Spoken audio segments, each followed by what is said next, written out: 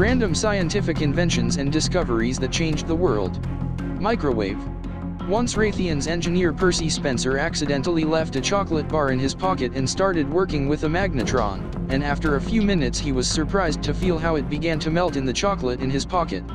From what he saw, he concluded that the cause of the observed is microwave radiation. X-ray radiation. In 1895, the German physicist Wilhelm Röntgen worked with a cathode ray tube. Despite the fact that the tube itself was shielded, Röntgen noticed that the cardboard, covered with platinum hydrogen barium and located next to the tube, began to glow in a dark room. The X-ray tried to block the rays, but most of the things he placed in front of them showed a similar effect. When in the end he put his hand in front of the handset, he noticed that it was beginning to appear on the image projected on the screen.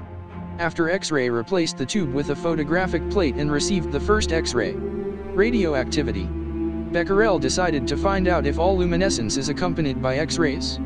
To test his guesses, he took several compounds, including one of the uranium salts, phosphorescent with a yellow-green light. Having lit it with sunlight, he wrapped the salt in black paper and put it in a dark cupboard on a photographic plate, also wrapped in black paper.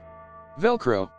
The engineer did not plan to come up with a new system of fasteners, but after seeing how simple and firmly the hooks cling to fabric and wool, he still could not resist the temptation. After years of trial and error, he realized that the most suitable material for creating Velcro is nylon.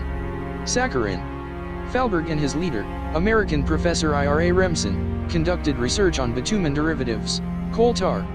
After a long day in the laboratory, Thalberg forgot to wash his hands before dinner. Having taken bread in his hand and bit off a slice, the scientist noticed that it had a sweet taste, as, indeed, all the rest of the food that he touched with his hands.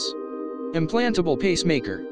In 1956, Wilson Greatbatch was developing a heart rate recording device. Reaching into the box for the resistor, he pulled out a larger resistor. By installing this resistor, the engineer found that the circuit emits electrical ripple. Greatbatch was eager to create a compact implantable pacemaker.